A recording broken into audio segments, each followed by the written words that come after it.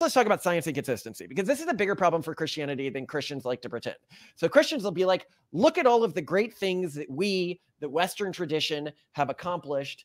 And what they are carefully ignoring here is that most of the most important scientists in the past 100 years, if they were born within the Judeo-Christian tree, left the Judeo-Christian tree either during their period of most productive work or at least before they died.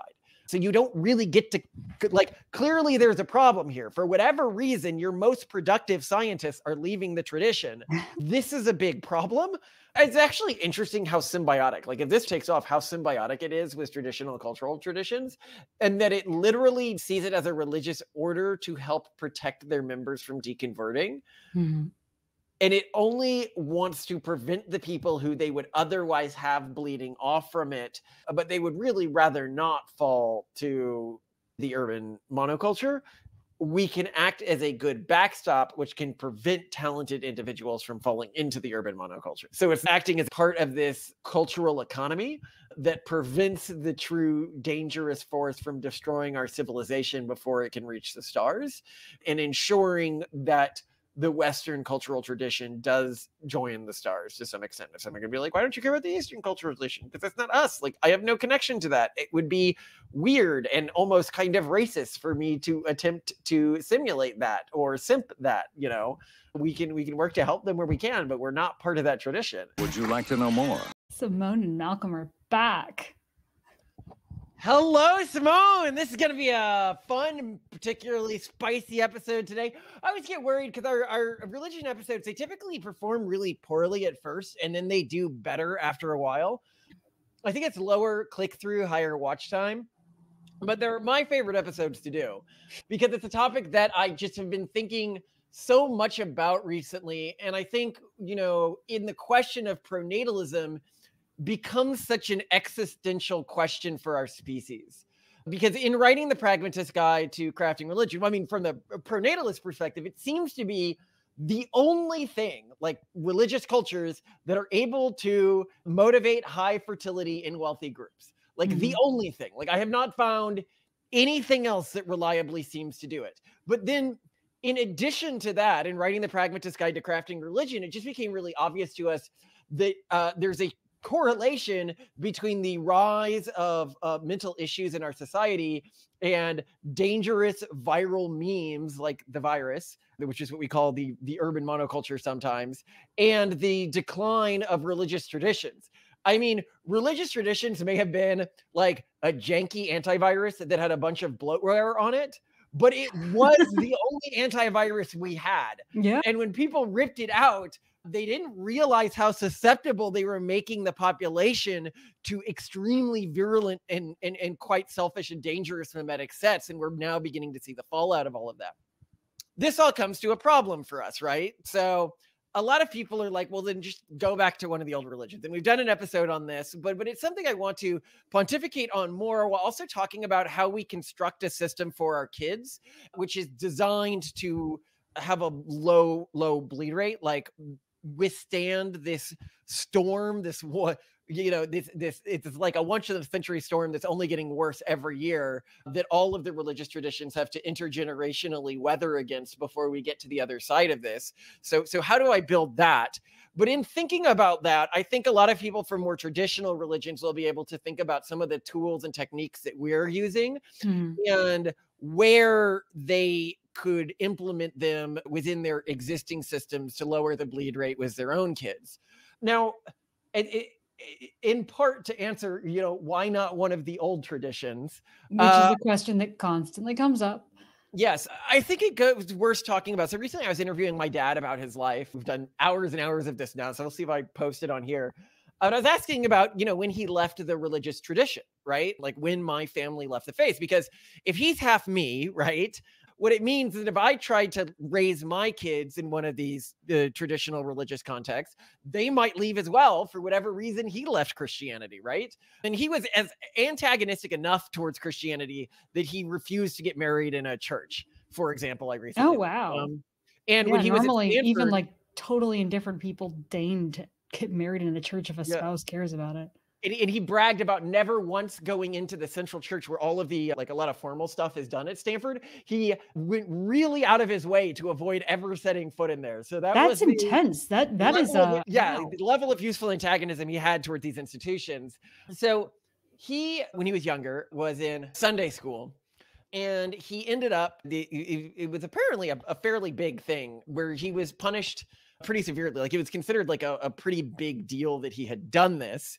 And what he had done was gotten very interested in the logistics of the Noah story and trying to figure out how that was possible. Because, you know, someone was talking to you about this, you're like, yeah, all the measurements are there. Like, if you really want to like get nerdy and go deep on the logistics of this to try to figure it out, that's the type of thing that, of course, anyone who's seen me talking, you know, I talk about humans as intergenerational entities. It's exactly the type of thing that would have happened had my dad stayed in the faith and raised me in the faith, right? And that he would be punished for asking these technical questions was a really hard thing for him to take. Like, he couldn't stand following a tradition that would punish him for asking questions like this. And that's what had him turn away from it. And this was really interesting to me for a couple reasons, right? Like, if I think about it as us from a cultural group, you know, if we have a group of 20 kids and one of them is just incessantly demanding answers to this like very niggly, like technical question, that and will be our golden child. And is standing up to authority to do this. To me, that one person is worth the other 19 kids in the room combined.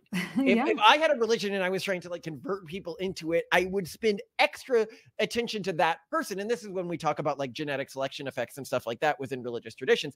This is how you can get a genetic selection effect, but we'll talk about this later in like personalities and stuff like that. But the next thing is it's like, well, then there's lots of iterations of Christianity that don't take a realism stance to the Noah's Ark story, right? The problem here is the iterations of Christianity that typically loosen interpretations around what is in the Bible. You know, they start saying, oh, this is all just metaphor or whatever. They also loosen interpretations around morality and moral rules and moral restrictions. And what I want is an iteration of Christianity that it contains a lot of the rules and framings that are useful for living a good life, but is also compatible with an extreme level of skepticism, an extreme level of picking apart these stories, and also of you know, sort of unrestrained scientific research and questioning. And I feel like this is necessary if we're getting to the stars, like absolutely necessary from the biological perspective, and that it appears that we really need religion or some religious structure to stay psychologically healthy.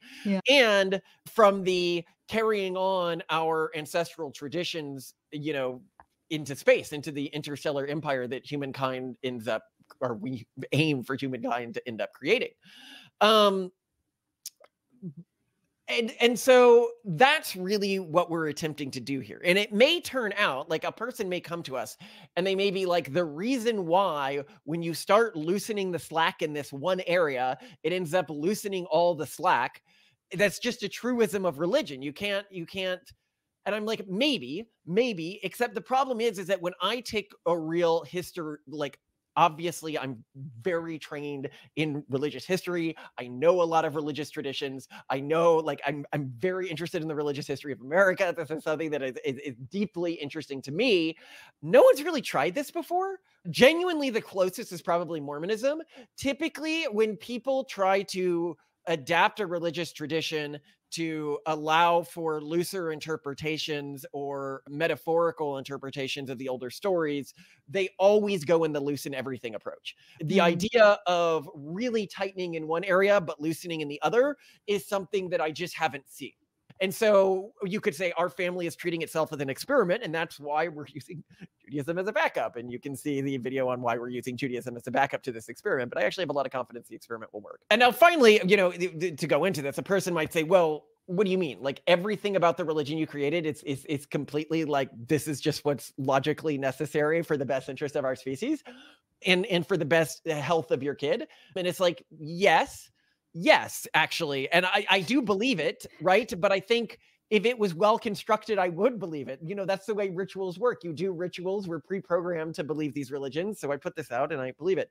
But well, but I mean, I think it's also believable because it was also based on our best understanding of reality from what we've learned about science, physics, psychology, etc. So yeah. And now a lot of people will be like, come on, you guys, that's the silliest thing ever. Are you actually saying that a secular tradition about a metaphysical entity that people believe was in the best interest of kids could really do well in a world like our world today? And it's like Santa is mopping up the old traditions in terms of its intergenerational fidelity and growth in mindshare these days. Like, we have seen that this works, but I also think that it's something that we are really dedicated to and actually believe. And sometimes when people talk to me, they're like, wait, you really believe this stuff, don't you? I can never tell. There was this one book that you had me read while you were writing the Pragmatist Guide to Crafting Religion about faith and about religion, that was written by an anthropologist who went into many different obscure cultures and like tribal systems and asked them lots of questions about their faith, watched them practice their faiths. And maybe this is because it was very close to what you would call a super soft religion, or like, you know, that kind where you just sort of go back to like, you know, reciting a spell so that your USB cord goes in the right way the first time, right? Like just the really weird sort of default intuitive religion. But one thing that was really interesting that she observed was that people could both and do both have faith and not have faith. So she would be like, in you know, the same day, the span of the same day, she would ask, do you believe in ghosts? And they'd be like, obviously not. And then like, you know, in the evening, something like, oh, I just saw a ghost, you know, or I'm praying to this ghost for this. And she's like, wait, what? Like, and so it was very context based, and the faith would come in certain settings, or when it was useful or when it was needed. I also saw this a little bit in Japan, like just sort of like spending extended time with families that hosted me and whatnot, where like, I don't think Buddhism and Shinto necessarily are like seamlessly combinable as religions, right? Like logically, for all the rules, etc. But like many Japanese hold both Shinto and Buddhism. You know, you go to Shinto when your baby's born, and you go to like the Buddhist thing when someone dies. Like there's just like, you choose this for this and this for this, and you sort of pick and choose, which is kind of indexy, right? Where you're like, let's just combine our favorite things from both of these religions. And I think in the moment they fully believe each. I had a friend when I was a kid named Nicholas, who was raised at one point, my mom explained to me in front of him that he was raised half Jewish and half Christian. And he's like, no, I'm all Jewish and I'm all Christian. And he was like very serious about this. And I do kind of think that that's somewhat possible, because I think that only a certain strain of humanity, or certain like IQ level or like genetic tendency level, is going to really struggle with that logical consistency nonsense. Like the rest are able to be very contextual about how and when they believe. And I believe that there's a significant amount of both anecdotal and more systematically researched documentation supporting that.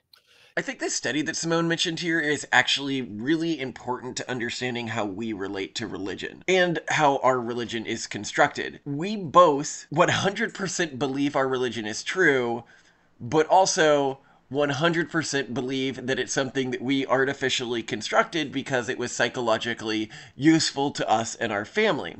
And a lot of people will look at this and they'll be like, that can't be true. You can't have a religion where both the secular theory of their religion exists overlapping the theistic interpretation of the religion. And it's like, well, yes, you can. And historically, it was actually pretty common for people to have these overlapping frameworks about belief. So we'll get to that in a second, but let's go into it. So what I wanted to ask you to start, Simone, let's take an inventory. Why are the various reasons that you think people leave religious traditions intergenerationally these days? Okay, so there's what you pointed out, where there's just like logical inconsistencies they can't deal with. Another one where I watched a friend lose Hold on, before you go further, I want to pull at this logical inconsistency thing, because they fall into two categories. Okay. I think Noah's Ark is a really good example of doing this. So there's two ways, because as we go through each of these, like, let's talk about them a little bit, right? Okay. So logical inconsistencies, I think, is a real one. The problem is that when people try to fix the logical inconsistencies, there's 3 routes they go down, and they're all pretty bad. Route number 1 is just to deny that there's any inconsistency and say that like somehow we don't understand it, or there was a miracle involved in this that wasn't particularly noted in the Bible. Like maybe Noah's Ark really did have all the full animal sizes in the world on it, and just like somehow it worked because magic. Except that's not really talked about. Like they don't talk about the magic, like so it just doesn't seem plausible to me that you're getting magic there, but like it's not mentioned in the story that they were using all this magic to do this. Yeah, well, there's also a bunch of other weird things about Noah's Ark. Like apparently God wasn't pissed at any seaborne mammals or fish or bacteria. We'll get to that in a second. So the next problem, I don't want to get into all the problems with the Noah's Ark story. Yeah. The second one is they try to create like a science-y explanation, right? Okay. They're like, maybe it was all baby animals, or maybe it was, as I've heard more recently, maybe it was a total world flood, but like he took the DNA from all the animals and went to space, or maybe Sorry, I'm just picturing like all the really cute, like cutest Noah's Ark ever. Everything's a little baby. These feel to me like if you're an outsider and you're like doubting a religion, or you're trying to be convinced of a religion, they feel like sophistry, and very weak sophistry. It feels like you're really trying. It's like, okay, but if that was the story, then the Bible would have said baby animals. It doesn't say baby animals. Like you're adding things that make it plausible because we know stuff now that they didn't know then. The final answer, which I really hate, is to say that this is all metaphors, which I also really hate. Just by the way, the baby animals thing wouldn't do given the duration of the flood, because they would have most of them would have grown to like close to full size by the time it was over. So the answer that we would come up with our tradition for our kids to this is that this was a full revelation from the period of people of that time period, like what they were capable of understanding. And if you look at when the Noah's Ark story was delivered, you are looking at like Bronze Age civilization. You look at these people level of education and understanding of the world, and there was probably something that was trying to be, or that needed to be conveyed by this story, and it was a direct real revelation insofar as we were able to understand it. Yeah, like you can kind of picture almost like, imagine someone came from the future but then had to explain this in like layman's terms to people of that time, and eventually like I can imagine the person first tells the truth and then like tries to like dumb it down. And then finally they're like, okay. Imagine God's really mad. And so he tells this one guy to build a boat and put all the animals on the boat. And then like he floods the earth to get rid of everything else. Like, but you can just imagine like someone getting increasingly. Well, no, that's what I basically think God did. Like he talked to us like we were idiotic children. Yes, and that was the way he handled it. But then, okay, go to the next. What's the next reason people leave? Yeah. So there's a couple people that I know, or that you and I know, who to a certain extent left their religion because they really didn't like the way that certain groups, and specifically certain groups that they were members of, like women, were treated by it, and like sort of what the teachings were about women. Specifically in this case, in the two cases I'm thinking of, it was like, well, women, sort of kind of don't belong in leadership positions, and they belong. You're thinking of Mormons, right? The people who you're thinking of right now. I'm thinking of Mormons and other conservative Christians. Okay. Yeah, no, it is a big problem within our society right now. And it's a big problem in that I think that aiming for true equality also causes issues. I think another issue here is sexual restrictions that evolved. So I'm going to group these into the same category.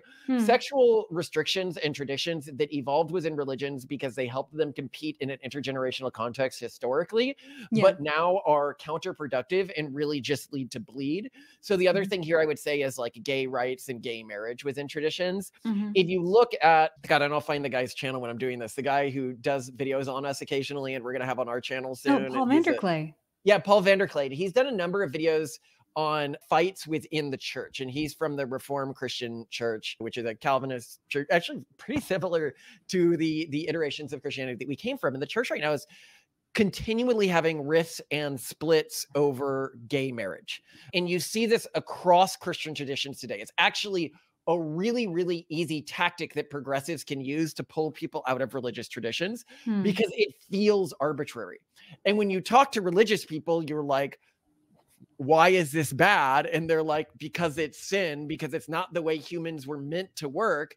And it's like, well, it just feels really capricious and evil that God would then make some humans arbitrarily more attracted to the same gender. Like, why would he do that? Right. And I know people who are gay and they seem perfectly happy. And if you actually look at studies that have been done on gay people adopting kids, those kids actually do better than the kids in straight families. Now, the reason for that is almost certainly because those families have been much, much more vetted than straight families. But it's still just like a truism of the studies that have been the good studies that have been done so far. So there's sort of a few problems that are overlapping here. So the question first is why did religions take these perspectives if you take our worldview of this, right? They took these perspectives because the iterations of them that took these perspectives in a historic pre-birth control context had more kids than the iterations that didn't. So, you know, when they said, don't be gay, when they said don't have sex with animals, when they said don't have sex with your wife when she's menstruating, when they said don't engage in pornography, when they said, you know, never masturbate outside of sex, all of these things are really just meant to increase the rate of reproductive sex individuals are having. Even if that wasn't like why the individual who came up with them, there have been iterations of these traditional religious systems that didn't have these stipulations to them, but they were outcompeted by the ones that did have these stipulations, because the ones that did have these stipulations had higher fertility rates. And the fertility rates matter so much in terms of which religions ended up, in which iterations of which religions ended up dominating and which ones didn't end up dominating. The problem is, in a modern context, a lot of these stipulations are extremely counterproductive. As we continually point out, there's been great studies done on levels of religiosity and porn consumption. The more the porn is like banned in a region from a social context, when it's not like actually illegal, the more people in that region will consume porn. It like has the exact opposite effect you would want. With gay individuals, you're not really increasing birth rates that much anymore by banning this, and yet you're leading to like really high church division by banning this. And when we get to a world of artificial wombs and stuff like that, it becomes almost irrelevant from a fertility rate perspective. And then you've got the problem of women and women's rights and everything like that. And why women, I mean, women and men have a level of sexual dimorphism to them, right? Yeah. And it is true that it seems that the cultural groups that put men in charge, like if you go historically, like way back, it seems much more common in these early societies, when you're talking about like the true diversity of humanity, to have some matriarchal societies and some patriarchal societies. The patriarchal societies outcompeted the matriarchal societies. I mean, that's just what we see. That's why most of the historic surviving societies in the world are patriarchal societies. So having a patriarchal mindset does seem to confer some advantages. However, I also think it has disadvantages in terms of the productivity of a society and by looping one perspective on reality. I mean, as humans, we get this cool thing. Like people are often like, wouldn't it be cool if we got to have like Neanderthals here who could see the world from a totally different, but like kind of aligned perspective? And I'm like, but we kind of get that with genders. And not fully utilizing the intellectual capacity of one gender, especially in a world where manual labor isn't that useful anymore, and household labor isn't that useful anymore. You're leaving a lot on the table when you do that. And so I don't know if it makes the same sense to build this sort of restriction. What are your thoughts? Well, I have and maybe an even more tempered view. A lot of the religious traditions around what men and women should do, I think, are fine. Like many of them are built on relative advantages that each gender has, right? So like that's great. But as we know from our research in sexuality and all sorts of other areas, with both men and women, there are always outliers. Like there are some women who are very much more masculine than men and much better suited for men's roles than women's roles. There is a subset of men that is way more suited for women's roles than men's roles.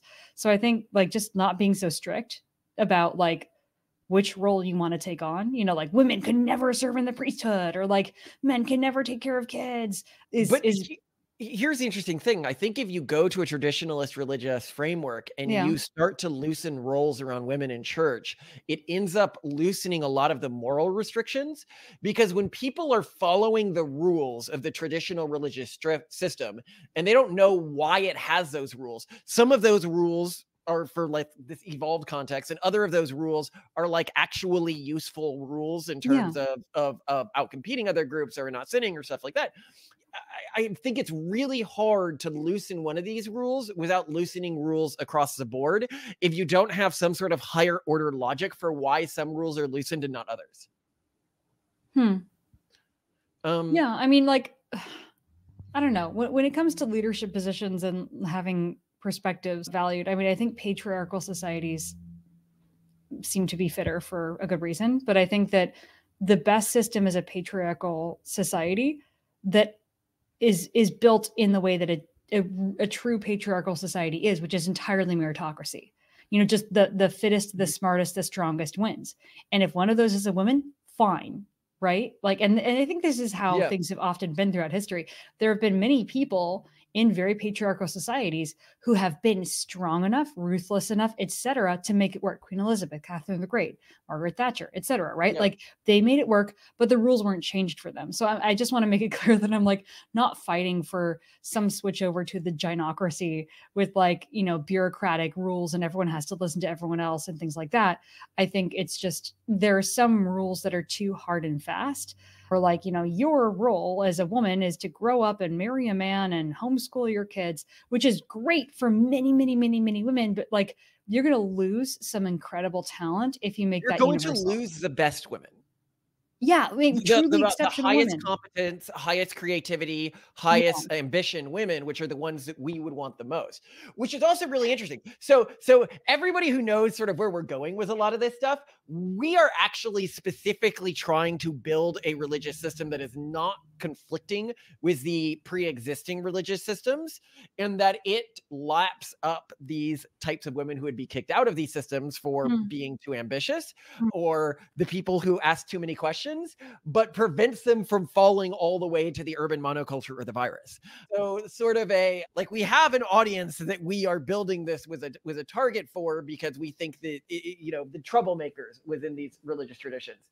So the way that we try to tackle this system on both ends from within the religious system we're building is, one, have an internal hierarchy where the social order of the hierarchy is a meritocracy, but not a bureaucratic meritocracy, because bureaucratic meritocracies overvalue the female's perspective. Whereas if you have a true meritocracy, which is measuring somebody's ability to succeed within a real world context, which can often be measured by things like efficiency gains, which are well measured by how much money someone has earned over their life and how much money of that has gone back into the system. These systems are going to be very good at filtering out genuine meritocracy, which will lead to a system likely where within this type of measuring capacity, you're going to get more men, but it doesn't prevent the best of the best women from participating in it. And it has a clear reason for how it's sorting people. It's sorting them on their ability to succeed within real world scenarios, i.e. within the big game that we're all playing within any sort of capitalistic system. Or adjacent to capitalistic system of resource acquisition. The second category is when you're talking about things like gay, trans, everything like that. If we just focus on the point, it's about fertility rate and all other rules flow from that. It removes the need to cause full schisms over things like gay acceptance and trans acceptance, which would allow for better weathering against one of the core tools that the progressive movement has against religious traditions. Now, a person might rightly point out that this way of motivating higher fertility rates and religious fidelity is going to work significantly less well for less intelligent people or people with less self-control. Within those communities, you can't say, okay, think about the end goal, then act towards that end goal. You need to give them simplistic rules, like, get them to have more kids by telling them not to masturbate, so when they want to relieve themselves, they're doing it, and not to have sex with your wife when she may not be fertile, like she's menstruating or something like that. And that is true. But you've got to keep in mind the theological end goal of our religion, which is focused around intergenerational improvement, with the end state being eventually becoming whatever this entity God is in the distant future. What this means for us is that it would be almost sinful to focus on those individuals, and thus cares a lot less about really either recruiting or ensuring that those within the faith who have less self-control or less innate intelligence are breeding. Like, we actually almost would want to discourage them from breeding as heavily as the other members of the community. So we really don't mind that effect of this, whereas other religions are generally more focused on quantity over quality when they're looking at the way that their religion relates to intergenerational fertility rates. So what would you say a next reason you've seen people leave? I think it's, maybe this is too much like the other categories, but lifestyle. Like, they're just not into that kind of lifestyle, like stylistically. I've never seen somebody leave for this. I hear a lot of people from traditions that think that people leave for this reason, but I haven't seen it myself. I have not seen somebody leave a tradition because of the rules, except for insofar as how those rules look immoral, i.e. preventing this otherwise qualified person from being in this position, or prevent this otherwise loving couple from wanting to marry. Rules like, actually very interesting, like bans on pornography, bans on premarital sex, stuff like that. Yeah. What I see those rules doing is people just break them and then stay in the tradition. No, it's true. They do not push people out of the tradition. People break them. They may have premarital sex without the amount of contraception they might otherwise use or something like that. Or they might have more premarital sex, as we pointed out, sex education delays the incidence of first sexual activity. So, counterproductive, but it doesn't actually push people out of religions. Genuinely. I watch tons and tons and tons of ex-religious content. I can't even think of a single incident of this. Not one I have ever seen. I have seen people talk about how happy they were about not having to follow these rules after leaving a tradition, after some area of logical inconsistency pushed them out of the tradition. Like, they're like, oh, this logically just doesn't make sense to me. Or there was this contradiction here and here. Or higher ups within my movement were doing this really unethical thing. That's another thing that pushes people out often, which we can get to in a second. Yeah. And that happens a lot in like smaller religions where like a cult leader starts buying too many Bentleys and poisoning people. Yeah, that's where that happens. But in fact, I almost get the impression when I hear people talking about like all of the cool stuff they can do now that they couldn't do in their religion, I get sort of a cringe crying thing. Like that meme where it almost feels like they're not really happy with all the new things they're doing, but there's a level of cognitive dissonance with not actually feeling that much better once they've left the tradition. And so they try to justify it as being a good decision through talking about all of these new things they can do now. But I've never heard of it as an inciting factor. Although I will point out here, I have heard as an inciting factor the individual, where you will get like, I wanted to do something and this was the inciting factor, was specifically things where they can't logically understand why it's being banned. So this is not something like, it's something like the gay thing, right? Or or the women in church thing. Like, they're competent, why can't they have these positions? So then this comes to the next point that I wanted to really go over, which is a lot of the individual logical problems that people end up stumbling upon within religious traditions that end up causing people to deconvert. So first, I'd call it the good God problem, right? The good God problem, we've talked about it before. There's a lot of argumentation around it, which is how can you have an all-powerful God who is good, all good as well, and yet have the world that we live in today?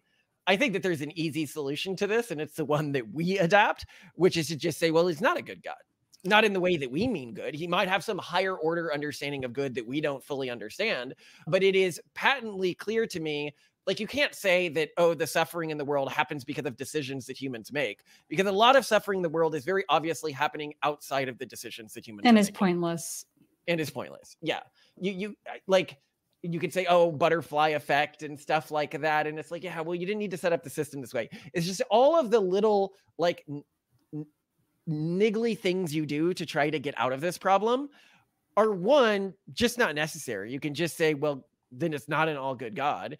And two, if I'm actually basing this tradition on like the Western canon history, the Judeo-Christian tree, I think even just from the text, it's pretty hard to argue that like the God of the Old Testament is a good entity from the way that we as humans mean good when we talk about good in the vernacular. Yeah. So problem number one, that's how we try to get around that in terms of something that pulls people out of religions. Problem number two, which is one we mention a lot, but it is a much bigger problem than people believe, is that you cannot have a universalizing religion that contains the possibility of miracles and have it start locally. So let me explain what I mean by this, right? Christianity has a big problem with this. Christianity, most iterations of Christianity are supposed to apply to every human in the world. It is a revelation that is of total utility to every human in the world because it was complete when it was made. But the problem is that it took so long to reach most of the world. And a person might be like, yeah, but like what else was supposed to happen? And this is why I say you can't have miracles in these traditions. Jesus is able to do things like raise people from the dead, and yet he's not able to like warp to a few different locations on the world just to speed up the speed that it's spreading. I mean, at least do, you know, one revelation in East Asia, one revelation in like the British Isles, and one revelation in the Americas, and one. Nice. Yeah, like why not on tour? Why not even an attempt to go on tour, right? Like, and this is all made slightly worse by the fact that Jesus died fairly young, and this was a death that he had preconceptions of. He knew this was going to happen. He knew he was going to die and had at least some control over where and how it happened because he made himself the sacrifice, which means that he could have delayed that for another 25 years or so that he could get on like a boat and go to China and go to some other far parts of where boats could take you back then, maybe South Africa, and then created seeds of Christianity in those two places before coming back and getting martyred. But he didn't. Why? Why was this a completely localized revelation when it didn't need to be? And Jesus had the power to perform miracles, which could have prevented this from happening, given what happens to people's souls who don't have Jesus Christ within most Christian theologies, or do not know Jesus Christ within most Christian theologies. And the answer that I have never heard a compelling answer to this. Mormons have the best answer, which is to say he did go on tour. We just didn't hear about it. And I'm like, well, at least they're trying. But there's a number of other logical problems that come from the Mormon tradition, which make it not a great answer, which specifically comes from the canonization of future prophets. They're like, oh yeah, we can have future prophets, but then they canonize some of the future prophets while they're still alive, which leads to you're not getting a lot of time to vet what they're saying to make sure it's not going to have huge contradictions in it. Like, you know, the prophet who said, if evolution is true, Mormonism is false. That's a problem. What? Undo. Yeah. So, but keep in mind, within the Mormon tradition, it's not that much of a problem because future prophets can override past prophets, which you don't have in a lot of traditions. But to me, there's some other problems with doing that we'll get to. The Jews fixed this problem, by the way, and we were like, oh yeah, we like the Jewish system for this. And the Calvinists fixed this problem by saying it's not a universalist tradition. It's not meant for everyone. Therefore, it's very easy to say, oh, that's why he didn't perform a miracle to deliver it to more people faster. And the way that we solve this more broadly is we're like, actually, everyone always had access to the true revelation that was meant for their people insofar as they follow their traditions in sort of a conservative iteration. See our video on the Tesseract God for how we get around this problem.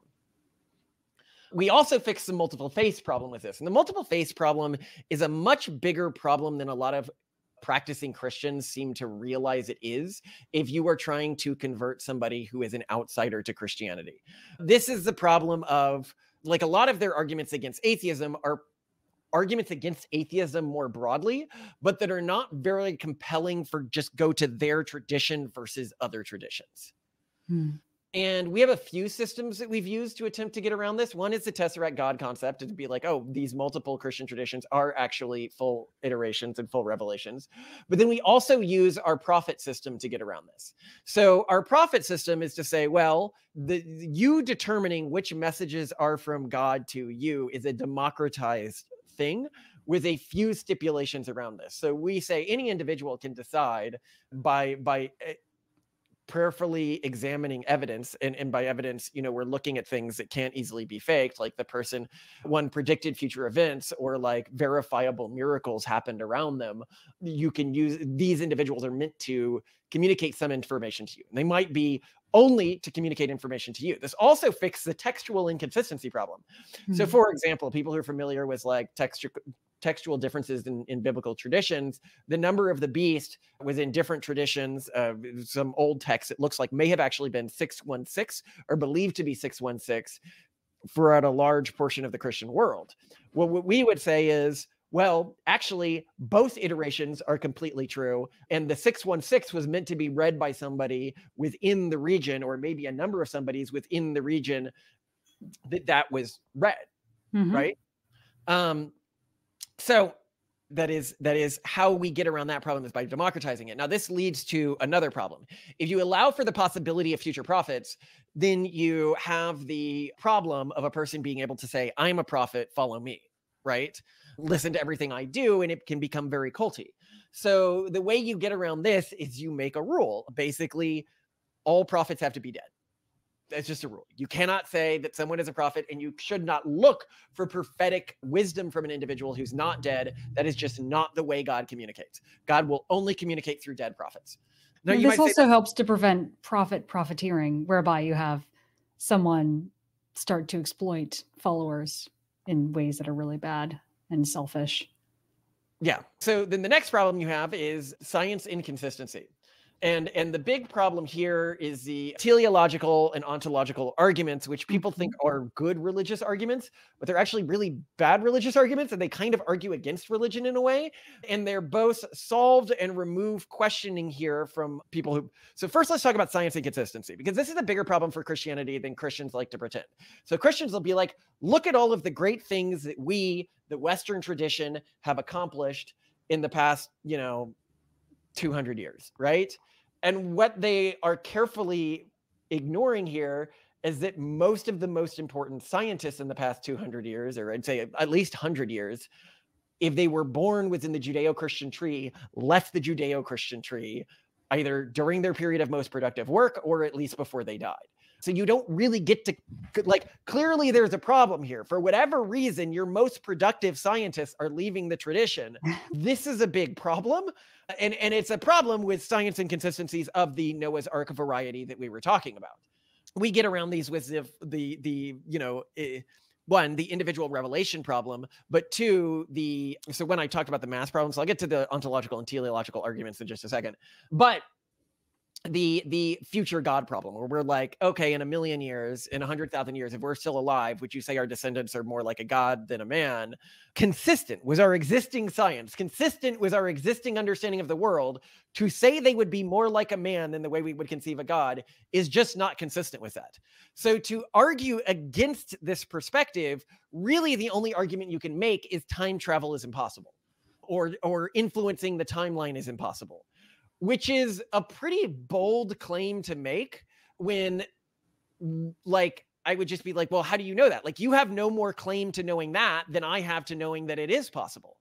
And so it makes arguing against this religion from a scientific perspective pretty difficult, unless we get some hard scientific understanding in the future that definitely 100% there is no way that you could manipulate the timeline. But that would rely on a full and complete understanding of physics, which I don't know how close we are to being at yet, and a full and complete understanding of physics, which rules that out, which I don't think it looks like it's the direction physics is going in. When you look at a lot of quantum stuff and stuff like that, it actually looks like future entities likely can, if we're sort of extrapolating into the future of physical understanding of the universe, can probably influence events in the past.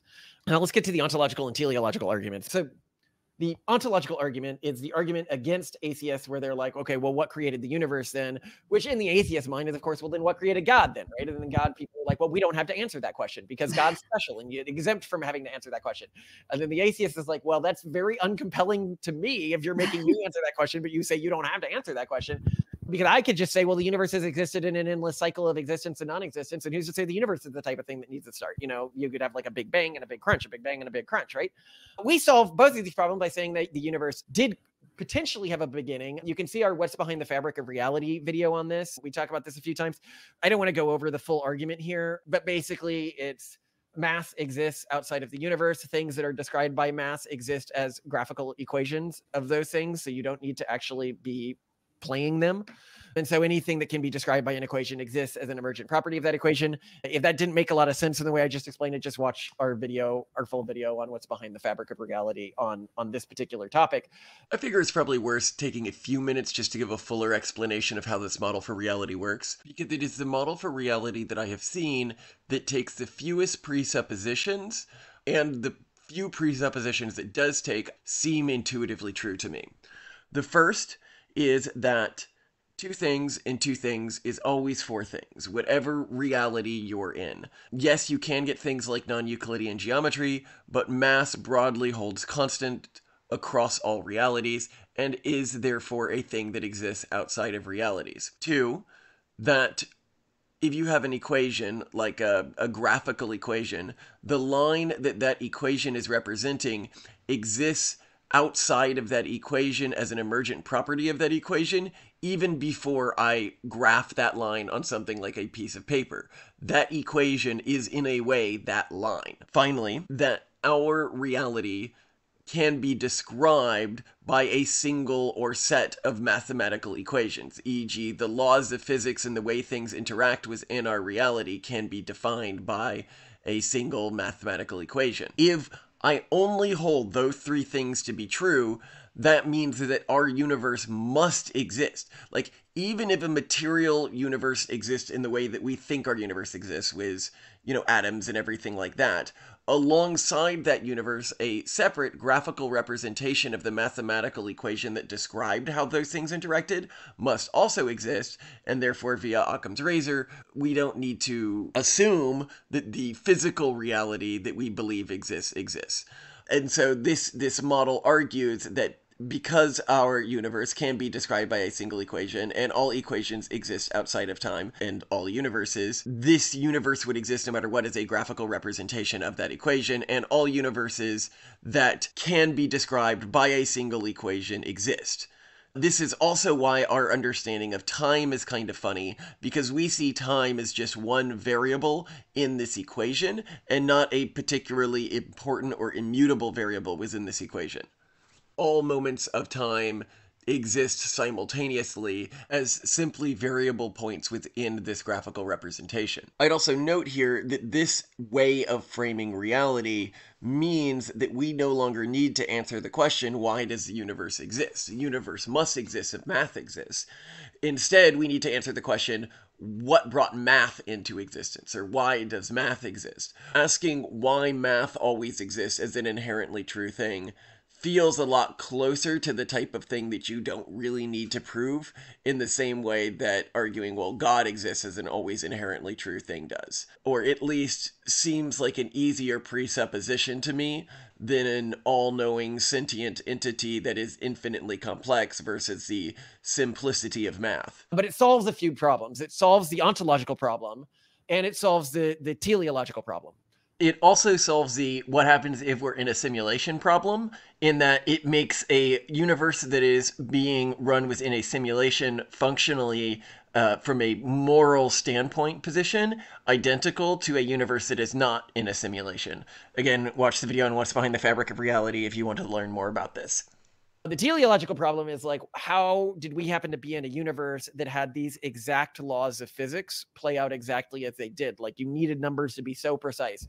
Now, a lot of people fix this with the anthropic principle. It's like, well, why did humans evolve on a planet with water when we needed water? Well, we wouldn't have evolved on any other planets. We wouldn't be asking the question if we didn't have water. But then it's like, yeah, but it is kind of weird that the universe happened to be created this way.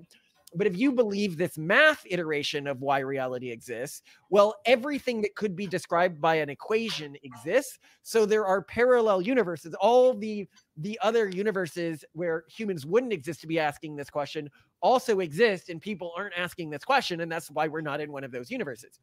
Anything you want to add to this, Simone? Because I've been ranting for a while. No, I mean, hold on. We got some more ones here that are actually pretty important. Okay. Another one is historicity. Historicity is, I think, a bigger problem for strict Christian interpretations than if you haven't left Christian circles, you're really going to be aware of. We're building out a school system right now for kids, right? And I want that school system to be usable by people who have strict Christian interpretations, because we want to be an ally to these groups. We want to relieve them of their troublesome members, if that's a problem for them. But we also want to protect them from the virus, because I think that we could be wrong about creating this tradition. And if we are, then they're probably the only hope we have of our species seeing the stars and achieving what we're meant to achieve as a species, at least what you and I believe. So in this tree, we have a certain marking for nodes, like pieces, mastery levels, that are associated with things that I think could get really strict Christian interpretations of reality mad at us for. And if you buy it and you click the I don't want any of these things in here, it like just deletes all those nodes from the tree. The problem is it pretty much has to delete everything around Jesus's life, to except for the stuff that's just in the Bible, to everything at the Great Schism. Like, all of that stuff is just like Thanos when you do this, because if you talk and you look into a lot of this stuff, he wasn't the only Jewish miracle worker in the what is now Israel in that time period. There were a number of others, when you're talking about like Honi the circle drawer, or Hania Bendoza, or Simon Bar Yahi. And it's one of these things where it's like, he just doesn't seem that particularly remarkable outside of the impact he has had on history when you compare him with other well-known miracle workers of the time period. But then you say, well, he performed more miracles than them. And it's like, yeah, well, we have a lot more text on him. We only have the names of a few miracles that these other people produced, but and the knowledge that he was seen as similar to them in some texts, right? Such a lesson about, the importance of marketing and investing. Marketing, right? I'm forced to point all of this out because a lot of people mistakenly believe that Jesus's miracles, or people purporting to have seen Jesus's miracles, is evidence of Jesus's divinity, when miracle workers during that time period and at that part of history were actually fairly common. And the list I gave was not even exhaustive. You also have individuals like Apollonius of Tyana, who was a Greek philosopher who lived in the 1st century AD and was seen performing miraculous deeds, having supernatural powers, and who raised people from the dead. Even if you're just constraining your knowledge of this to the Bible, you have individuals like Simon Magus, who the Bible talks of as a sorcerer, somebody with magical powers. Now, of course, he tries to buy Jesus's magical powers, which is where the term simony comes from. But it shows that even when he, a sorcerer, saw Jesus's magical powers, he was like, oh, it's another magician, I should buy these. So that is the way that Jesus's powers came off to professional thaumatological performers of his own time period, even within the context of the Bible. I should also point out the virgin birth thing is also not particularly unique. Even in the United States today, 0.8% of women who give birth claim to be virgins. Now, what's interesting is I have to take things out, like, when we take out this sort of stuff, or what's going on in history during this time period from our courses that go to strict Christian households, you might be like, well, why would you do that if they know from the Bible that individuals like Simon Magus existed? And it's, well, because some strict Christian theology finds ways to gloss around this or to not mention this. And it's kind of sad to me, because I think it's actually more powerful to say that Jesus is set apart, and I believe he is set apart not because of his miracles, but because of his prophecy. But that is, neither here nor there. But from our perspective, because an individual's efficacy as a prophet is determined by the impact they have on history, those people are next to irrelevant. It solves the historicity problem for us. Yeah. And then the final problem I wanted, well, the irrelevant rules problem that we talk about a bit here. But then this has another really important thing that we really wanted to work into this, which was we wanted to structure the religious tradition in a way where individuals who are completely atheistic could live and work within it, going all the way up to individuals who are much more like actually believing it. So it needed to have interpretations that work for both of those. And then it also needed to have interpretations that work for children and adults. and dumb people and smart people. And this is really important because if you look at pretty much all the successful traditions, they do this, right? Like, Totally. you know, a child who sees God as like existing on a cloud and like an old guy with a beard. And basically they're thinking of, you know, an interpretation of Zeus, really, but certainly not the Christian God. But it's the way that we explain these stories to children. You know, some people make fun of us. They're like, what? You guys are taking like actual like Warhammer 40K stuff and just explaining to your kids that's how your demon, you know, world works. I mean, mythology works. And it's like, what? And I'm like, well, okay, you're a Christian. Do you believe in like a red devil with like hooves and horns? That is not from the Bible. That is all extra biblical fan fiction. A lot of religions do this. And the reason why, like, you don't throw out that interpretation of the devil is because it's iconic and it's good and it helps get across certain lessons. And we've had different interpretations of the devil throughout time, like the devil at the crossroads, who is, you know, maybe making deals or playing a fiddle or something like that, right? Like these were relevant to convey certain concepts to people of those periods around like con men and other sorts of swindlemen that were around them, and not deleterious to the religious tradition. So Simone, I want you to talk a bit about how our tradition is sort of built for kids and stupid people. Like, what does that look like for us? I mean, a lot of it looks like, and we've been discussing this internally forever, holidays, because that's how so many people primarily relate to religion. People always talk about like, well, what kind of Christian/Jew are you? Like, do you go to church every single day, week, or are you only there for like Easter or Christmas or like these special holidays? And that's, I think, where we decided to start when it came to building traditions, because it's the holidays that people show up for, especially if they follow the right holiday criteria, which include things like being super photographable and really fun and very kid-friendly, often involving gifts, often involving fun decorating schemes, often involving fun meals, that kind of thing. And so that's how we've our done upcoming holiday, the Future Police, right? Yeah. So we have the Future Police, which is, we will also call, like, among adults, the agents of providence in our religion, steal things from our children that are sort of addictive Skinner box like devices or toys. But the audience knows about this tradition. Yeah. Talk about what they look like the way that we portray them to our kids. So with Future Day, the vision of the Future Police that our kids are normalizing around is more like stormtroopers or RoboCop, and not so much like this very amorphous, could not, we can't even fathom, more like what Winwood Reade had described, where, just like it, who knows what is embodied. Like, it's such an abstract concept, like totally above us. So obviously with our holidays, things get dumbed down because it makes it more approachable and fun. So the gist is that the Future Police within our tradition, they look like stormtroopers to a kid, right? Like they look like actual futuristic police, like they would see in a sci-fi or something like that. Whereas to an adult in our tradition, they follow much more closer to the words of Winwood Reade, I think it's ethereal beings of which we cannot even conceive. They're a being or a type of entity that is beyond our powers of conception. The words we were looking for were, "You blessed ones who shall inherit that future age of which we can only dream, you pure and radiant beings who shall succeed us on the earth." And if we're going to look at how he describes sort of what they look like or the way they should be conceptualized, he says, "These bodies which now we wear belong to the lower animals. Our minds have already outgrown them. Already we look at them with contempt. A time will come when science will transform them by means which we cannot conjecture, and which, even if explained to us, we could not understand, just as the savage cannot understand electricity, magnetism, or steam. Disease will be extirpated, the causes of decay will be removed, immortality will be invented, and then, the earth being small, mankind will migrate into space, and will cross the airless Saharas which separate planet from planet and sun from sun. The earth will become a holy land, which will be visited by pilgrims from all the quarters of the universe.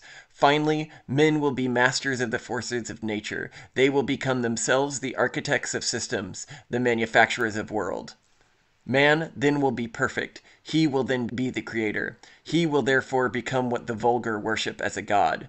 There is but a difference in degree between the chemist who today arranges forces in his laboratory so that they produce gas, and the creator who arranges forces so they produce a world, between the gardener who plants a seed and the creator who plants a nebula. We do not wish to extirpate religion from the life of man. We wish to him to have a religion which will harmonize with his intellect, and which inquiry will strengthen, not destroy. We wish, in fact, to give him a religion, for now there are many who have none. And that really just aligns with our mission here. We are not looking to remove people from religion. We are looking to create a religion that people who right now live without religion or who would otherwise deconvert from religions can accept. And a religion which, he says, will harmonize with his intellect, and which inquiry will strengthen, not destroy. And this is not the way that we sell this to kids. We sell this to kids as, stormtroopers, basically, right? And you can even do different iterations of the Future Day tradition where you have like evil Future Day police before the kids promise to make the world a better place, and then like nice looking ones where you change their visual schema. And this also is true with our prophet system, right? Our prophet system can be taken by a child to mean that these individuals are actual prophets in the way that like other religious traditions mean it, where it's like a god is talking to someone and that person is passing on moral advice. Or if you take sort of the adult understanding, these are individuals who are being influenced by potentially quantum events and like butterfly effect stuff to go down specific pathways to say the things that need to be said. But it's not necessarily a revelation from God, as in an entity is actually talking in their ear. Now, it might be, but it's not necessarily. Another thing that we haven't yet really mentioned or delineated is it was in our system, we see the mystical arts or mystical approaches to things to always being a pathway to evil. And I should point out here, I did not say that they are untrue or inaccurate. I am just saying that opening your mind to those sorts of possibilities innately destroys human intellect in a way that is really, really damaging, and a human's ability to process the world in an ordered and structured manner. If you want to word this in the way we would explain this to a child, I would explain it very similar to the way that, in like the Warhammer 40k universe, you would talk about chaos. Opening your mind to the warp or to chaos would potentially give you some level of magical powers or prescience or something like that, but it is an incredibly dangerous thing to do, and it's how demons can come in and take over your body. So you see there we're using a metaphor to explain something that we think is just a useful thing for a person in terms of how they're mentally developing and how they engage with the truth to prevent them from falling off the path of logic and righteousness. Or to put it another way, a witch is a witch. It doesn't matter if they became a witch to try to make the world a better place or help people. It doesn't matter if they became a witch using instructions that came from one of the Abrahamic traditions. Being a witch will always corrupt your mind and soul. You were telling me that it fucks with your head. The certain amount of it, after a while, it just fucks with your head. That's why I'm usually kind of like almost autistic, is I'm just being constantly. Right. Why? Because lower entities will come in and violate your free will. They know all your bullshit. They see right through you. They will not manipulate your free will unless you ask them in. I have. Dude, do not say that. I'm going to get killed. I've 100% communicated with something. I'm not judging anybody. I'm just saying, okay, be careful. The question is whether that something was actually in my imagination or in my mind, or that something was something that takes place in another dimension. Once you open that gate, it's all bad. Why is it all bad? Why can't you experience that interdimensional being and learn something from it and be a better person when you come out of it? Because every time it gets control, it starts murdering everybody. They wind up killing everybody. In every case. And it always starts beautiful. It always starts great. Problem is, some of it makes sense. That's where the psychosis comes in. Whoa. It's going to create a giant societal crisis where most of the people are already going to get killed because an evil force wants conflict. So I'm saying no, no, no. It's all chaos. Stop it. This is the nature of the beast. Now, people might be like, well, do you really believe in those sorts of things? And the answer is no. Like, the logic side of me doesn't believe in those things. But I do think it's useful to build into a religious construct a wariness of the mystical stuff. So even if we do have dumber people join our tradition, we can explain to them in a way that they can understand why it is not useful in society for them to engage with mystical hoodoo. In addition, it provides some layer of buffering against any would-be magician who wants to try to prove that they have some sort of magical or supernatural connection and use that to pull people from the path of righteousness. If you're wondering why we take this view on witchcraft, well, when I look at the wealthiest people of the world or the most powerful people in the world, I don't see a bunch of people who are practicing this sort of mysticism or witchcraft, which leads me to believe either it doesn't have real-world efficacy, or there is some additional cost tied to using it at that sort of a level, which prevents people who do use it for these sorts of grander things from achieving their desired outcomes. In fact, when I look at people who practice mysticism, they primarily seem to be on the lower end of the power scale, which leads me to, again, take away either it doesn't work or it has a huge, very negative blowback effect on the individuals using it. Either way, it's worth warning practitioners about. Another thing that this system allows for is the incorporation of more modern prophets, while also understanding that prophets are relevant insofar as they are useful to kids. So one that we were talking about recently was the martyr Marvin Haymeyer and the miracle of the Killdozer. The miracle of the Killdozer. So this was an event that happened in 2004. Anyone can go and learn about it if you don't know what it is. Trouble began in 2001 when the Zoning Commission approved the construction of a concrete factory adjacent to Marvin's shop. For many years, Haymeyer had used this route to get to his shop, as it was really the only access road leading there. Construction of the plant would block this route, however. Haymeyer tried to appeal the Zoning Commission's decision, but was denied. He tried to petition the city with neighbours and friends, but was once again unsuccessful. The concrete plant was going to be built. So Marvin said, all right, you win. I'll just have to find another way to my shop. He petitioned to construct a new access road, and he even bought all the heavy machinery so he could just do it all himself. Well, guess what? He was turned down again. To add insult to injury, the construction of the factory cut Haymeyer's connection to the sewage line, and Granby Town Council fined him for not being hooked up to the sewer. With his livelihood seemingly in ruins, Marvin felt he had no recourse. He began planning his next move. He would write notes and record audio tapes about his predicament. I was always willing to be reasonable until I had to be unreasonable. Sometimes reasonable men must do unreasonable things. But it did contain a miraculous element, which was that multiple individuals had been in his shed and saw him building a tank, and none of them noticed or thought to ask him about it. And his interpretation of this was that God was occluding their vision.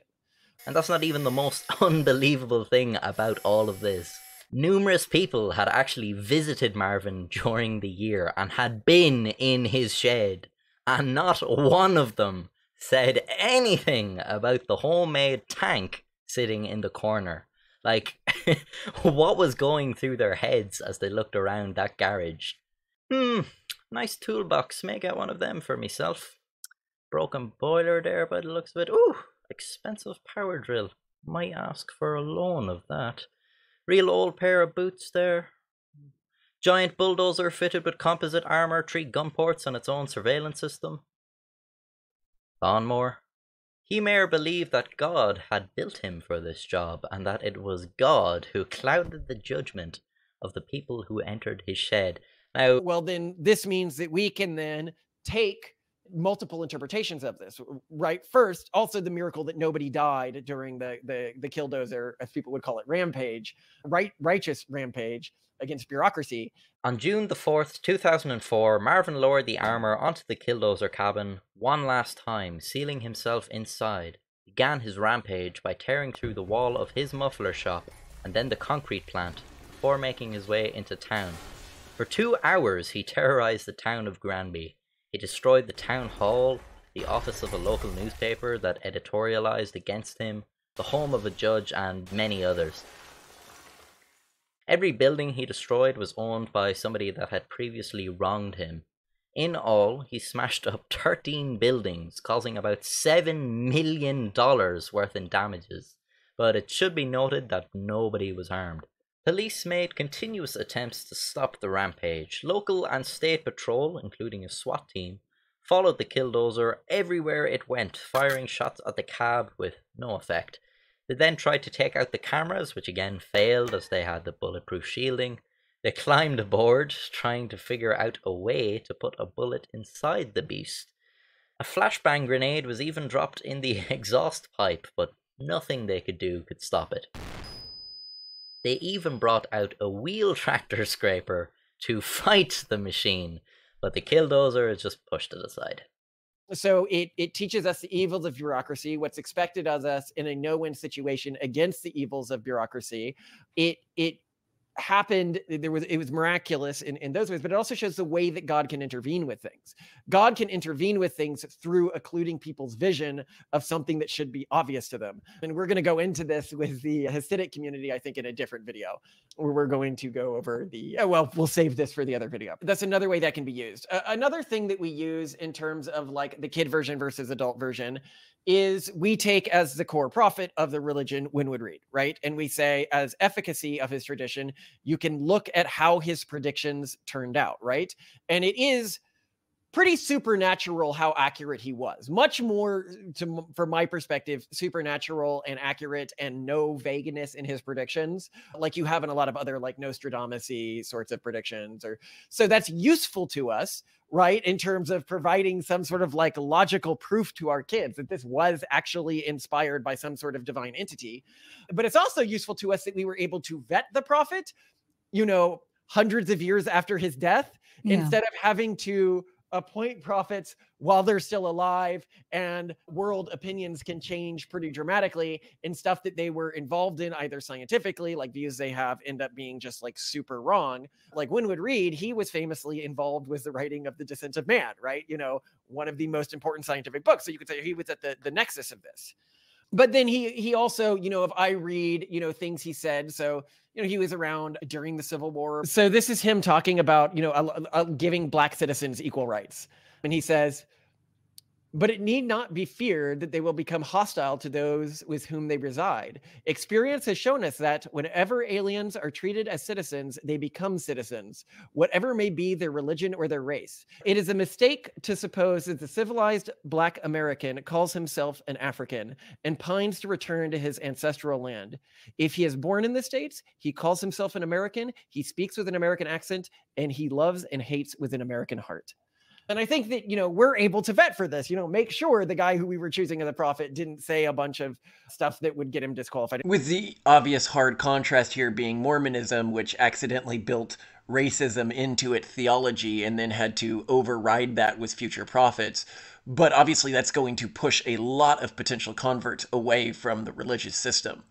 Oh, yeah, you were just telling me this morning this story about Winwood Reade that you didn't even know about originally when going through all of his texts, because he doesn't personally seem to write about it very much anywhere. No. But he spent extensive time traveling through Africa, and at one point he found himself inconveniently either put into a position of servitude or like literally enslaved. And he was posed with a series of very difficult, seemingly impossible. They were supposed to be impossible feats, which he then executed with, aplomb and grace, thus securing his release.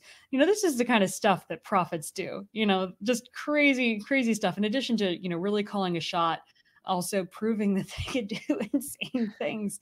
And I love that kind of color too. Bill of a historic prophet. I love it. Yeah, well, I mean, you see this with Catholic saints all the time, just like these insane stories about the quirky things that they did that were impossible, but so cool. It's so clickbait, but that's what you need, you need some of that. And as I talked about, like the Mormon prophet problem. Was there anything else that you wanted to say to this concept about preventing sort of intergenerational bleed and the ways we've sort of thought about this and how we constructed our religious system? Yeah, I wish that organized religions would think more about this from a really practical standpoint. Because I think right now the conversations are, how do we keep people from leaving? more just like, how do we get people to lean more into the religion instead of looking within? I think you can kind of look at it from like a relationship microcosm of, it's as if people are in these relationships that may not be going so well. Like they might not be sustainable. And they're like, oh man, like how can I get my wife to just stay with me? Like, what do I need to tell her? Like, how do I convince her that this is a really good marriage, instead of like looking at oneself and being like, how can I be a better husband? Like, am I doing something wrong? Am I not showing enough appreciation? Maybe I should help out around the house more. Maybe I shouldn't abuse her, like all sorts of things. Right. Like, and so I think that the churches need to look not at their members, but rather at their own policies and doctrine, and understand deeply what they need to internally change to keep people. Yeah, well, and so there's a few other things I wanted to sort of note here. One is the way, like, a lot of people wonder about the Christian, like Judeo-Christian framing that we've chosen for this. Like you could probably construct something like this without a Judeo-Christian framing, but we believe in, like, when we think about go to the stars, we want to go to stars with a contiguous cultural tradition, the Western cultural tradition, which I think is encapsulated within the Judeo-Christian tree of religions.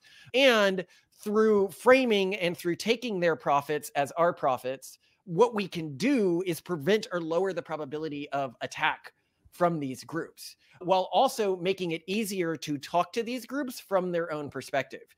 A huge problem that a lot of religious groups have when they're trying to convert people out of different religions or trying to relate to people from different religions is they will talk to them from the perspective of their religion. They're like, how can you doubt Jesus when he did, the Bible says these things about him?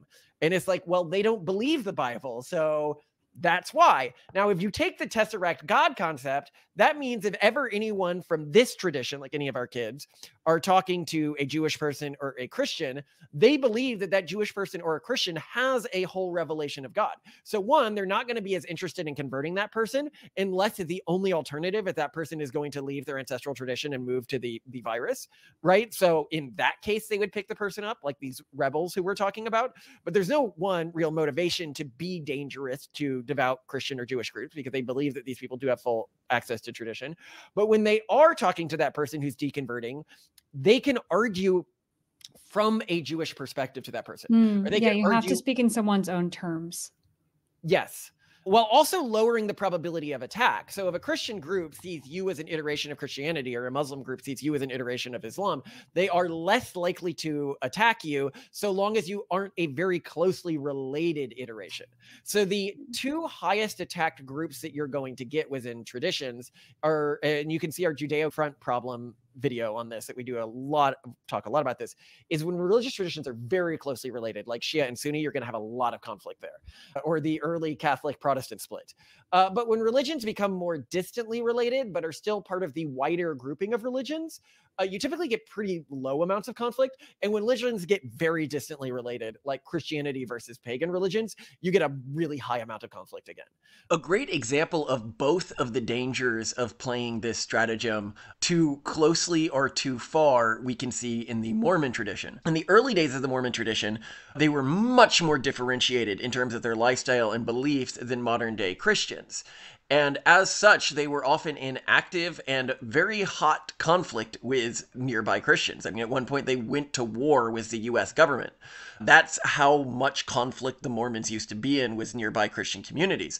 But as time has gone on, a unique, and I'm not sure if it's a genetic thing within Mormonism or something that has become a norm within Mormonism, but more than any other community, Mormons seem to want to really, really be seen as normal and fit in and be respected for being normal and wholesome. But this has led to a problem in that they have started to cover up the ways that they are different from other Christians. And this has happened through two core sort of chains within the Mormon tradition. The first is a huge number of their converts are Catholics due to where they are converting people, which has led to a level of Catholicization of Mormonism, which makes a lot of sense. I mean, you could draw a lot of parallels between the Mormon central hierarchy and the Catholic central hierarchy from the perspective of a new convert.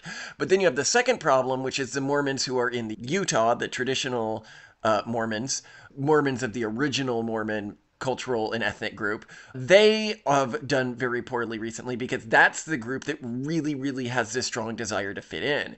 And so when they are being preached to by their pastors, or whatever you call a pastor in Mormonism, many of those pastors will often leave out the way that Mormonism is different from mainstream Christianity, because those are the things that, if they're parishioners repeated in public, would get them chastised, the multiple mortal prohibitions problem, or the ideas about intelligences and the ways that human reincarnation may exist, or the idea that humans will eventually become gods themselves or like God. And we go into this in the Are We Mormons videos, but the point being is when Mormons come to us and they go, Mormons don't believe this, what they mean is that their local preacher doesn't mention this stuff. And it's like, yeah, that's a problem, because historically your prophets used to talk about this stuff all the time. And me, as somebody who really likes studying those sort of weirder aspects of Mormonism and finds them much more compelling than the more modernized iteration of Mormonism, is really into those works, like the old Orson Pratt stuff. But this leads to a problem in that the Mormon Church has lost a lot of its identity, from my perspective, because of this, and is becoming more and more just like any other Christian tradition, which is, of course, a risk that, suppose our system takes off and our kids do really well and they stay within the system and it becomes this large religious group. Well, if it's existing alongside other Christian groups and it doesn't have built into its DNA this internal drive to rebel and to paint oneself as different and to be sort of an iconoclast, it will face the same problem Mormonism does, which is just shave off all the parts of it that are really, really sharply different from other streams of Christianity. And it doesn't need to actively decide to shave it off. As I said, it can just be due to where preachers are shifting the focus of their teachings. So this allows us to lower the amount of conflict, but also logically lower the amount of conflict, because we're not an active threat to their devout members. Like, we view it as one of our religious duties to protect people from deconverting from these conservative religions and develop systems that help protect people in these conservative traditions, because they increase the diversity of religious systems out there. Like, if you look at the motivations of our system. But two, if they believe that their system is really the true system, our system captures all of the teachings of their systems. So if we end up being one of the traditions that goes to the stars, their systems could reemerge out of our system. It could be God's way of taking certain religious faiths to the stars that end up dying out through other means. Also, everything that we're aiming to do, protect conservative religious groups, as well as ensuring that humanity becomes an interstellar species and ensure the continued diversity of humanity. This might be a problem to some progressive groups or some totalizing religious traditions, i.e. traditions that eventually want to convert everyone. But those religious traditions and those traditions are typically enemies of all other religious traditions because they're totalizing, right? So we get to be nice there without also having any form of open conflict in regards to that. And also, people should keep this in mind from our own perspective so they understand that this isn't just altruistic or anything like that. We send people back to the other conservative traditions because, one, we believe that increases the diversity of ideas out there, and our belief system is really centered around, I guess, what you could call cultural Darwinism, or the idea that the cultural traditions that survive are God's will, and that is how God displays his will to us. But for cultural traditions to compete, you need multiple cultural traditions. A healthy ecosystem is a diverse one, and that is true at the cultural level as well. But in addition to that, part of the reason we are not interested in the people who are active in rebelling against their ancestral traditions actively is because we view them as inferior. We specifically want the type of people who ask a ton of questions. In our video on the genetics of religious traditions and how quickly you can get these sort of sociological tendencies concentrated in religious groups, we are almost, you could say, specifically farming rebellion, because we see that as being the core of the human fire of the human spirit that allows humanity to thrive and is what allows this cycle of intergenerational improvements and what will fuel the next generation of our practitioners to go against us and try to improve the system while still having enough of a drive to compete and enough of a drive towards logic that they are okay with being judged directly against us. This is where our system of encouraging our children to rebel comes from, which is to say, Our system, if you look at the index in the Pragmatist Guide to Religion and the way it's structured, is it encourages our children to rebel but still stay within the larger framework, and then they get judged against their own parents and then other ancestors and other members of the tradition by their own children in terms of their efficacy in rearing children, i.e. in terms of how those children come out from their own perspective. If this is your first time hearing about this, essentially we tell our children, anything that you think that we did poorly as parents or in this tradition we constructed, we strongly encourage you to try to make it better, to build better systems, to adapt systems from other cultures that you think are stronger than the systems that we used with you. But do know that there is this central book called the Index, which you write your perception on how these traditions ended up affecting you in, but your children are also going to be writing in, and when your grandchildren are choosing how they're going to rebel and are choosing different structures of traditions, they can use this book and judge whether or not you actually did a good job in your restructuring of things, and they might go back to ancestral ways, believing that you did not build a system that was as effective as the systems that came before you. And so the only way a person would deconvert from this, really, so long as they're not converting to one of the older traditions, is if they didn't think they could do a better job, or if they didn't like this metric that we are using to judge a person's competence or the competence of their ideas, and that metric is how their children judge the competence of those ideas.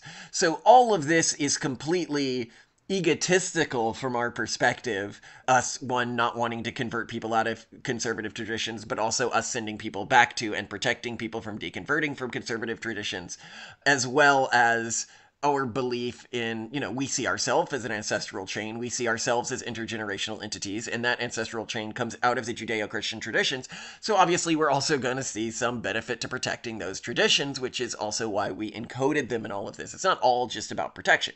However, it is also about protection. Our goal of intergenerational human improvement at both the spiritual and biological and technological level means that we have faith that within 5 or 6 generations, members of our tradition will be fairly unassailable from pretty much any other existing tradition in the world today, especially when you look at things like the dropping rates of the polygenic scores that are associated with IQ in the general population. Our real goal here is just to protect our practitioners until we can reach the stage in which this form of protection is no longer necessary, i.e. protection because we are not an active threat to these groups, and they rightly see us as carrying on their traditions and as, in a way, a part of their traditions. The final thing I wanted to touch on is value system, which are determined through the ways that the internal hierarchy of a religious tradition works, and that this hierarchy is passed down through the way you teach kids what to value and what not to value. Something that we have repeatedly set up in videos that we have done is we do not believe it is appropriate for anyone to be a preacher unless they have an alternate source of income that they earned on their own. I.e., it's not mom and dad's money, and i.e., they are not being paid to preach. Like, we see both of those things as having really negative incentive systems. And I should point out here that we're not the only religious tradition to have this prohibition. This used to be part of one chain of Judaism. Obviously, it wasn't part of Judaism during the Second Temple period, and it hasn't been adopted by the Hasidic schools of Judaism. But if you do look at what is written in the Talmud, you'll get lines like, Rabbi Gaelman, the son of Rabbi Yeda Hanazi, said, "Excellent is the study of the Torah together with worldly occupation, for the exertion in both of them causes sin to be forgotten. All study of the Torah in absence of worldly occupation comes to nothing and in the end leads to sin," which is what we believe. All religious study that is done in absence of labor that moves society forwards is always going to lead to sin, like physical labor or inventive labor or basically anything outside of just teaching. So to a Jew, this group or persuasion of this time period, any rabbi that came to them and did not have a job outside of being a rabbi, like they did not have another way that they were supporting themselves, was teaching and preaching sin and only sin. And it should be clear that they mean this pretty explicitly here. If I go on with this quote, it then says, And all of the work for the community, let them, for the sake of heaven, for the merit of their ancestors sustains them, and their righteousness will endure forever. And for you, who work for the community, God says, I credit you with a great reward, as if you yourselves had done it on your own. And then another quote here, any father who does not teach his son a trade teaches him banditry. And then the other person exposes some surprise at this statement. And he goes, can it enter your mind that he actually teaches him banditry? And then the person basically replies, since the son has no profession with which to support himself, it is likely to turn to theft for livelihood, which is what we see the selling of preaching as being. The selling of preaching is a form of theft within our tradition. But you can see this is why it is useful for us going back to the traditions of our ancestors, back to the wisdom contained within this Judeo-Christian tree, for this extreme wisdom, which is still so relevant today. All religious study outside of a worldly occupation ultimately leads to sin. And this is because of the negative incentives that you're going to get when people begin paying you to tell them what they want to hear. This is why you have so many churches bending on their key principles to keep their parishioners. But what it also does is it leads to part of the way that you judge a preacher is their real world efficacious accomplishments, which means you need this level of real world efficacious accomplishments. And there is some level of status hierarchy within the preachers of this system based upon independent research that they're doing that allows them to add to the human body of knowledge and keep the religion being a living religion, as we call it, versus a dead religion, where living religions are religions that are constantly in an internal communication, updating themselves and producing really top tier thinkers, whereas dead traditions, and anyone can look out at historical traditions and see this, are ones where they used to produce a lot of top tier thinkers, but they haven't in a few centuries. And so it ensures that we stay that, while also preventing the negative. And then you've got the prophet system where you can't go around claiming you're a prophet or something like that. That is a sure sign that you're not a prophet within this tradition if you're doing that. This can only be determined after an individual dies, which prevents that level of abuse, but also allows individuals, like, it's very hard to like want to be a preacher within this system to make money if that's seen as a sign of like a low status preacher, right? So you don't have the same negative incentive structure there. What else would you say, Simone? So our religion's value systems, which revolve a lot around, obviously, long-termism, but also industry efficacy, working hard, but also being very intellectually minded and open-minded, are obviously like reinforced by values and the texts that we choose, but also like sort of, we'll say, low culture elements. Like we have a list of approved films, and they range from movies like Clueless to Indiana Jones to Starship Troopers. Like these are not, you know, I don't know, like weird, obscure documentaries. This is very popular media. But then, of course, it goes back to our holidays. You know, our holidays are just Future Day, for example. Another holiday we currently call Lemon Week. It may get a better name eventually, but it involves, of course, colorful, fun motifs of lemons and lots of citrus treats and meals. But over this week of citrus treats and lemon decorations and all that fun, each family member who's intellectually capable of doing this has just liked a topic that deeply, deeply offends them. Like just they hate it so much, and they have to very earnestly steelman their position and share it with the family. So they have to dive into these, you know, these group subreddits or their texts or their videos or whatever it is, and really, really understand it from a good faith perspective, and then explain it to the family and give a very strong pitch to the family. And the family will judge. If you have not been intellectually honest, if you are just straw manning them, if you're making them look bad, we will judge you and shame you. And then at the end of the week, everyone gets to plant a fruit tree and then enjoy the fruits of their bitter but productive exercise. So, you know, these are examples of ways that we dumb it down, make it fun, make it approachable, but hopefully pass down these values. All right. Well, we can go to the next video, I guess. Talk about this more some other time. There were other things I wanted to talk to you, but this video is just getting too long. Yeah. And I'm talking too much. I don't like it when you're not adding a lot, so. I don't give a shit what people think. I don't give a shit what people think of our philosophy. When people like leave all these comments on like, you know, religious philosophy and well, this and this and this, I cannot be bothered, you guys. I cannot be bothered Just live your lives, follow your religion, and we'll see how you do. And those who accuse us of being consequentialists, yeah. We are 100%. It out. is quite immoral to not be a consequentialist. Why would somebody not be a consequentialist? We're material. Everyone who says, really, do you think the ends justify the means? That's people who disagree with us. Yeah, the ends always, of course. I mean, if you're leading not to a good most outcome, moralizing people. So everything else is just moral set dressing. That's what most people live by, Malcolm.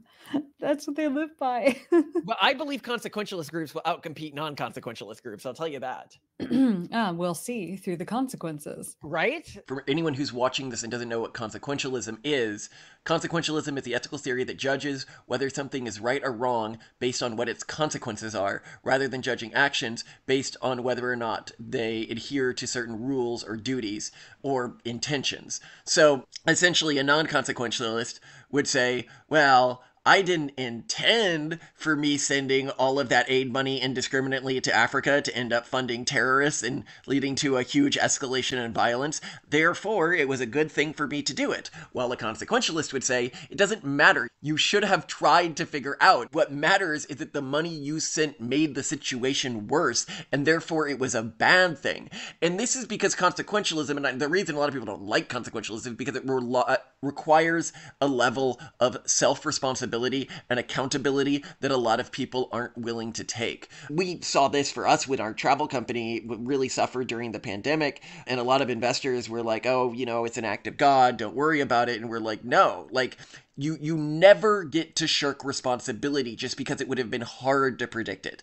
Of all of the things, we could have predicted something like this, we could have done more to prepare for something like this.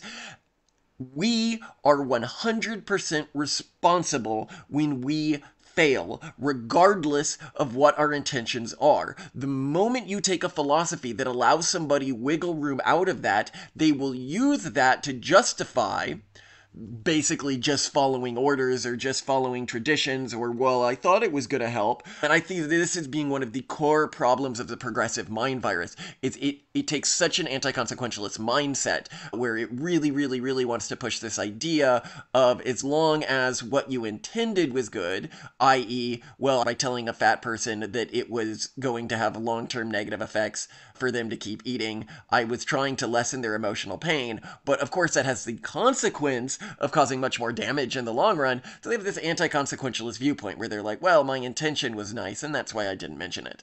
And that's why we hate this anti-consequentialist mindset so much.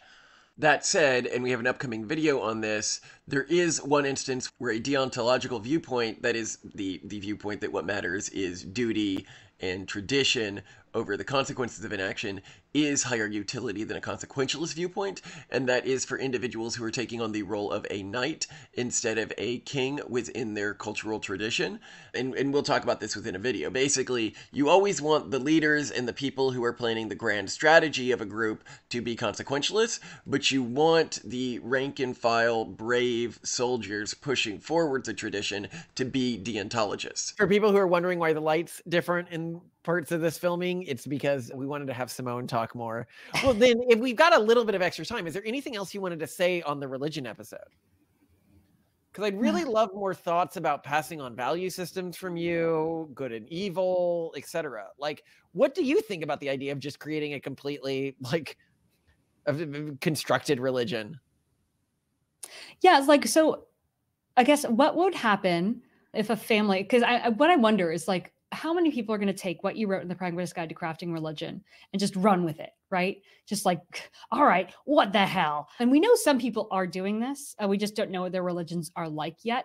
And when we start formally putting together the index, which is a collection of families who want to be loosely allied, who all will have different cultures and religions, but would like to share data on their performance of their cultural religions and sort of categorize their cultural practices and beliefs so that we can all sort of learn from each other. And we'll start learning from them then, because we're going to catalog all of these things. However, I imagine some people are going to do some really weird shit. Like, for example, maybe someone's going to be like Santa Claus. You were just saying, right? Like, oh, Santa Claus is taking on like a lot more than a lot of other religious concepts.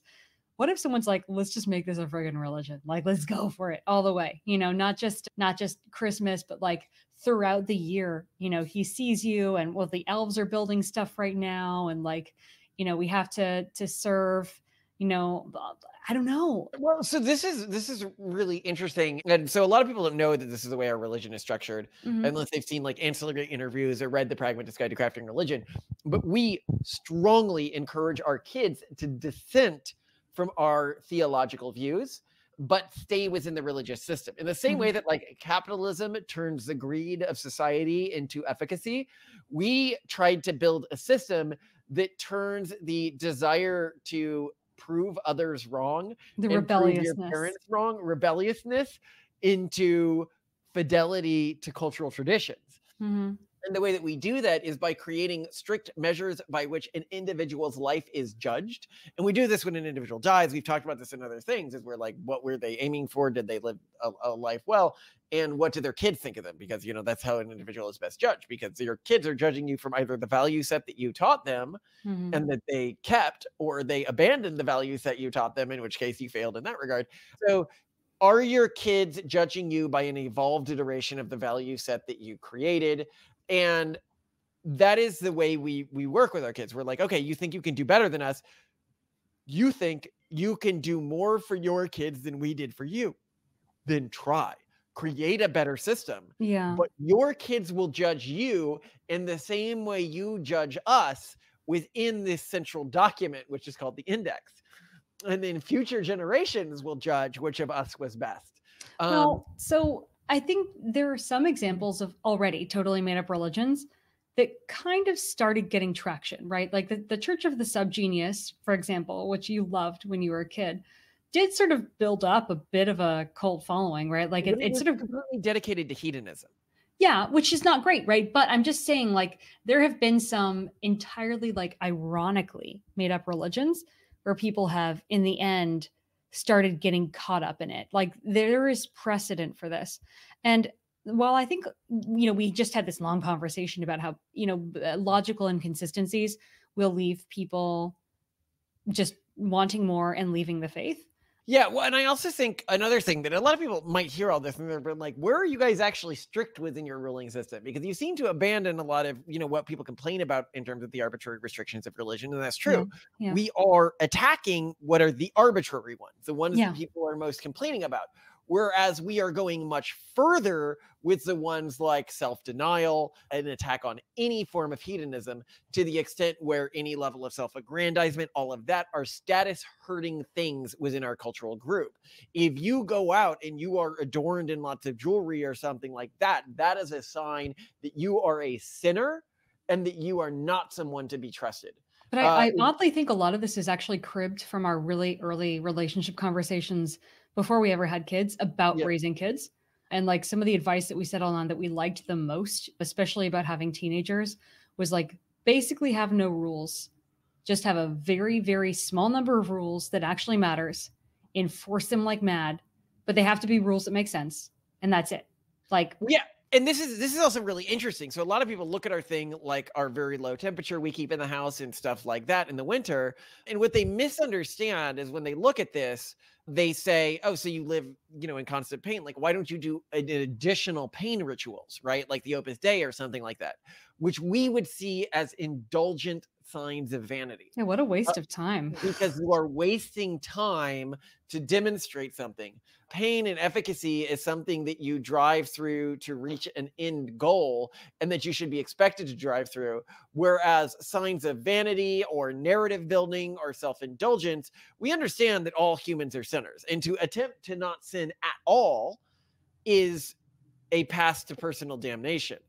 But to aggrandize the sin, to say I'm actually good because I waste my time working out to look good, like beyond what's just healthy, that is also the highest, one of the highest orders of sin. Although within our system we do have the single highest order of sin, which is stagnation. That is, the sin above all other sins is personal stagnation, or cultural stagnation, or any form of stagnation, which is why we talk about this concept of living in dead religions.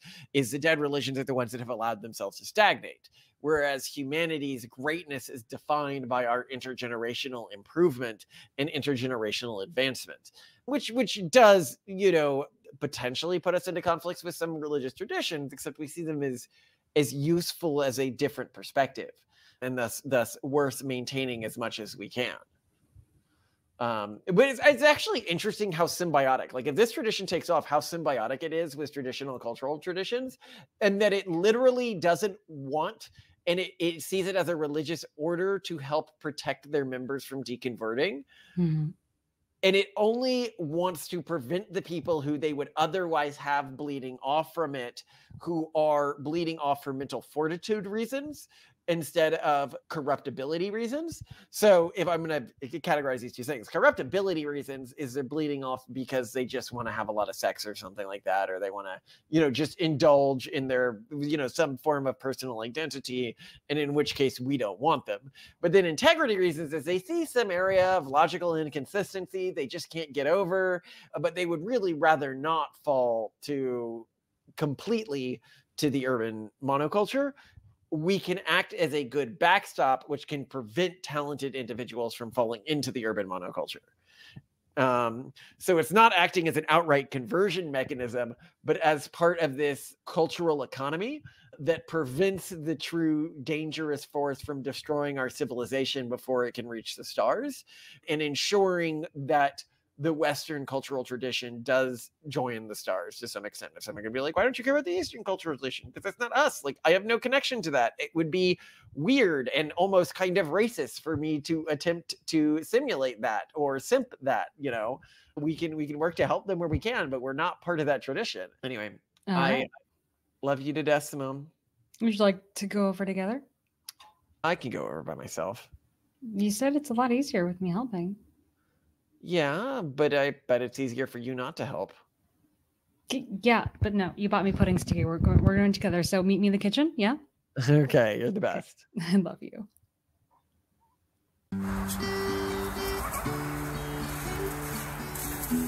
Uh-oh, guys. Whoa!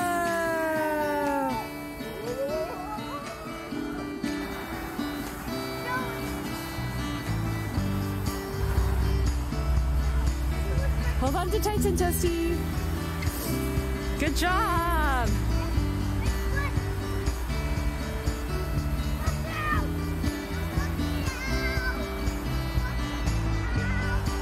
Hey, Mommy. You see the snowball? Yeah, is that your snowball? Like a big one. You made a big snowball, Toasty? You having fun, buddy? I made a snowball. Wow. Go put it on once, Mommy.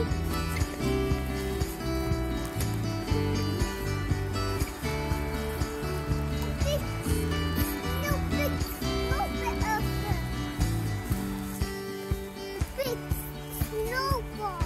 Oh, I got the snowball.